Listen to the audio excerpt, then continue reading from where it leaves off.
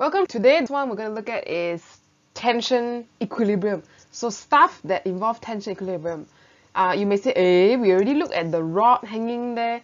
Isn't that already tension equilibrium? Yes, but this one is double tension. So tension times 2. We're going to see what that means. A quick recap on what tension is. It can be in a rope, a string, or an object compressed or pulled. But most commonly, we're going to look at strings. So let's say this guy's pulling with some force. It's going to cause a tension like that. So let's say we cut out one mini little section on the rope there. That small piece of the rope is going to experience some force pulling to the right, but also some force pulling to the left. Why is there a force pulling left? Oh, because this other guy is also holding it, exerting a force. So basically, if you cut off the whole rope into mini sections everywhere, every single section will experience a force to the right, a force to the left, force to the right, force to the left, force to the right, left, right, left, right, left. And eventually there's too many arrows, so we just say, okay, tension is just spread out throughout this whole thing. Spread out, so-called spread out. Which means, if you have a pulley or something in between, tension will be the same on either side. Okay, that's what we looked at. If you have pulley, no friction, and you pull like that, tension is the same. Okay, if you have an object hanging, the object will experience upwards tension force. That's what it means lah. Straight out this whole thing. So let's take a look at what are the kinds of tension related questions, tension times 2 questions in this chapter. First one is about a picture on the wall. Picture on the wall is supported by a wire looped over a nail. The mass of picture is that weight. What is the tension supporting the wire? Look around your house or where you are. Are there things hanging on the wall, hanging by a string? If there is, it's pretty much the same thing. So the nail is this thing, round thing in the middle. Got a string, and this is the back of a picture lah. It's the back. So they're asking, what's the tension in the supporting wire? Let's first draw the tension. This picture frame going to have some forces acting on it. Firstly is the weight, right? So I guess the center of gravity, CG, is here, so you can say the weight comes down. What's the weight? 4.2 kg. So 4.2 times 9.81. So I'm just going to put 4.2 G. This G is 9.81. It's not grams. It's 9.81. Okay, then the tension, this picture frame will experience a tension like that and like that. 2 points pointing up. Important to note that these two tensions are the same. So I'm going to circle them and say same. There's just 2 because there's 2 points hanging up.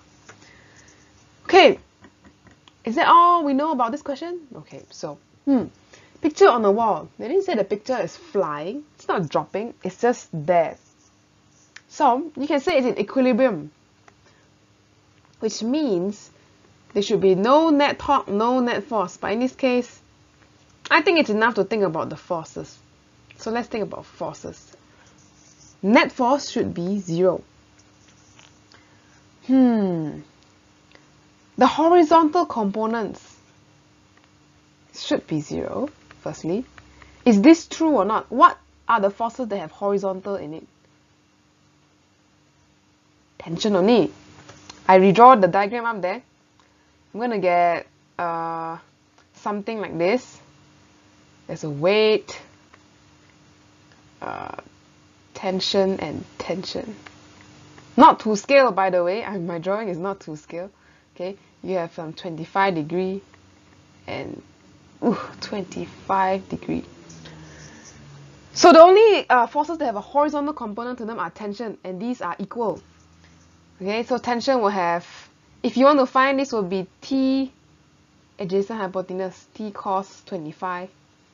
This will be T cos 25. These are the horizontal parts. So yeah, it's 0. Check. How about the vertical? Should also be 0. What's pulling the frame down? Weight.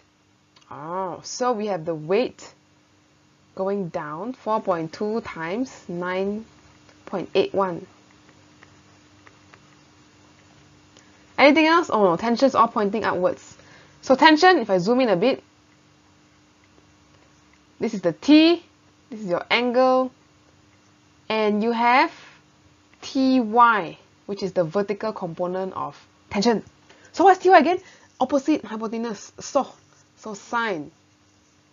So you can say the Ty is the part going up, so T sine 25. That's for one side of the string. Got another part. So T sine 25 again. Because got two string ma, one tension, one tension, one tension. Although they are technically the same string, but there's two tension forces at play. So you need to remember there's two. So if you want to shortcut a bit, you can just say, oh, it's just 2T sine 25. Also can. So on the left side, 4.2 times 9.81. What do we get for T? Grab a calculator. Divide by 2, divide by sine 25. You should get about 48.75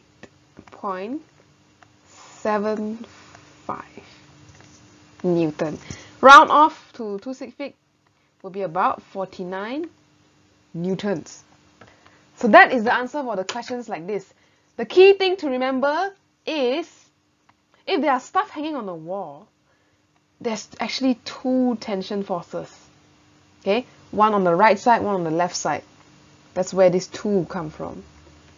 Okay, remember components, tension, and things like that.